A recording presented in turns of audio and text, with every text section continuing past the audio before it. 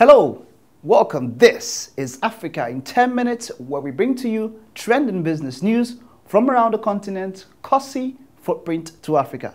My name is Mike Messi-Kenor. Let's get straight into the stories for this week.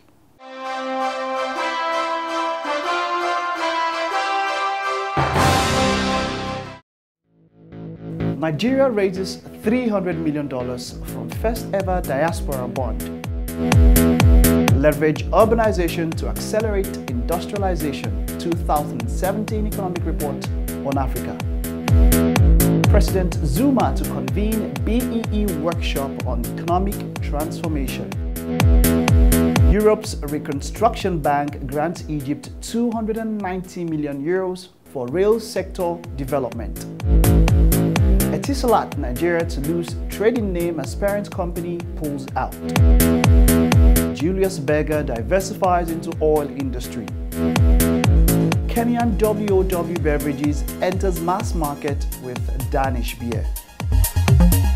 And now, the news in details.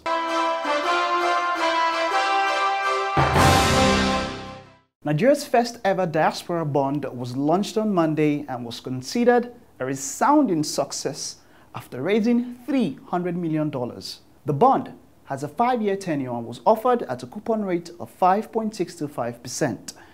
The Director General of the Debt Management Office, Dr. Abraham Nwankwo, revealed that the diaspora bond was 130% subscribed.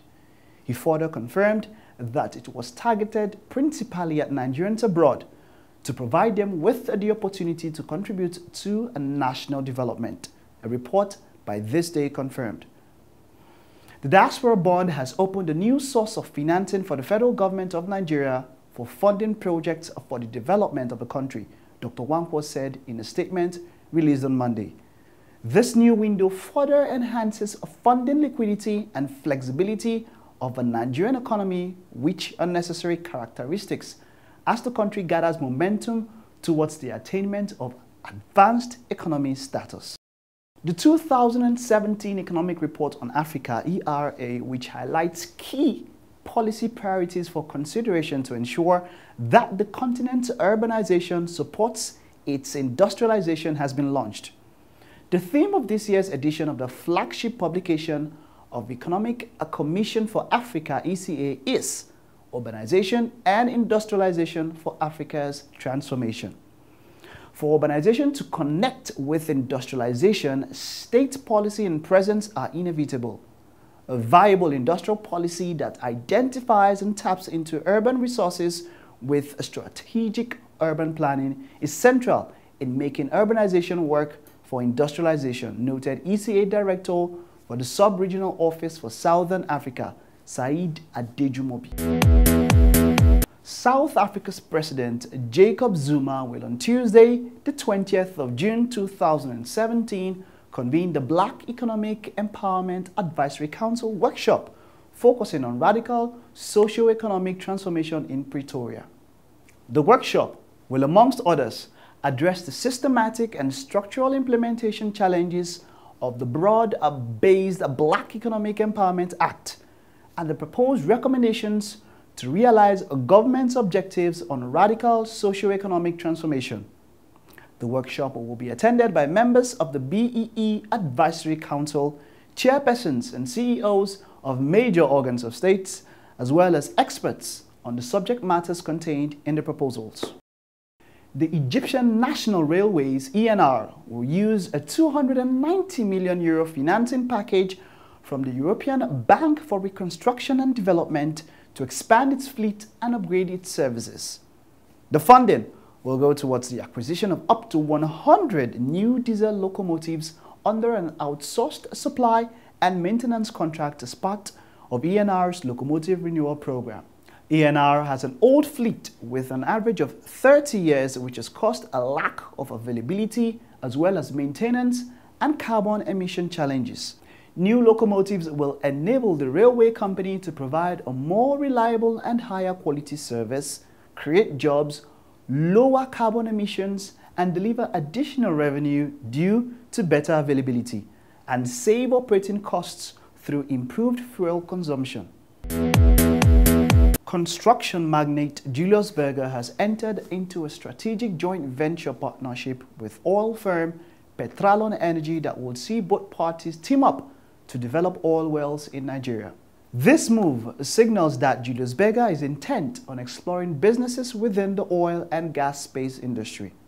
The construction firm made its intention to strike this partnership with Petralon in a notice sent to the Nigerian Stock Exchange on Monday. For Julius, this presents an attractive opportunity to ease pressures mounting from stiff competition in the Nigerian construction industry, particularly from China. In recent years, Chinese construction firms have gained a significant foothold in the Nigerian market, landing lucrative construction contracts from the country's federal and state governments. Nigeria's fourth largest telecommunication company, Etisalat Nigeria, may lose its trading name after its UAE-based parent company, Etisalat UAE, pulled out of the troubled telco. Etisalat Nigeria has confirmed it is working on changes to its shareholding structure following the exit. Its Abu Dhabi parent company, Etisalat UAE, owned by Mubadala Holdings, had this morning informed the Abu Dhabi Stock Exchange that it was divesting completely from Nigeria. This forces Etisalat Nigeria to begin exploring the option of a new trading name as it's set to lose the rights to the name Etisalat with the pullout. Etisalat Nigeria has been on months for lockdown with negotiations with a consortium of commercial lenders over a $1.2 billion loan. The telco took the loan to shore up its infrastructure and enhance operational activities, but has struggled to meet repayment. This is a key factor behind the divestment. Kenyan beverages marketing company WOW Beverages has entered a distribution partnership with canned Danish beer, Faxe Beer, in Kenya. Faxe is manufactured by Denmark's second largest brewer, Royal Unibrew, which produces, sells and distributes quality beer, malt and beverage soft drinks, cider and long drinks globally. Faxe Beer portfolio includes a Faxe Stout, Faxe 10% and Faxe Premium, which come in 500 ml cans. WOW Beverages Chief Executive Officer Chris Lucas said, "This partnership is a strategic step towards the growth of our beer category and goes a long way into our broader strategy of offering a complete portfolio of brands across the consumer chain."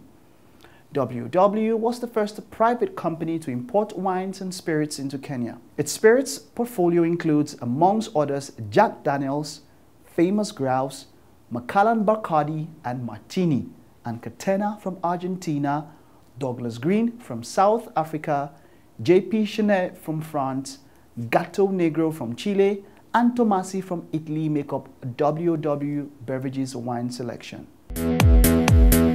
On that note, we conclude this week's trending stories. Stay tuned for a recap of the stories. Nigeria raises $300 million from first ever diaspora bond. Leverage urbanization to accelerate industrialization. 2017 economic report on Africa.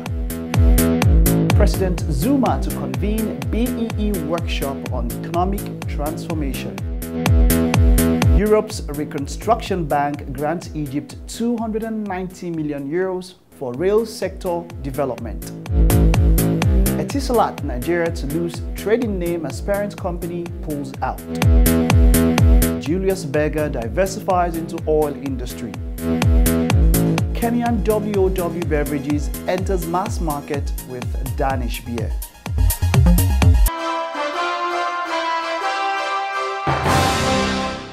For questions, comments, or to keep up with the trending business news, stay connected. Subscribe to our YouTube channel, like us on Facebook, follow us on Twitter, and connect with us on LinkedIn. These news and reports are called from Footprint to Africa. For daily updates and more business news in Africa, visit www.footprint2africa.com today. Footprint to Africa, business news made in Africa by Africans.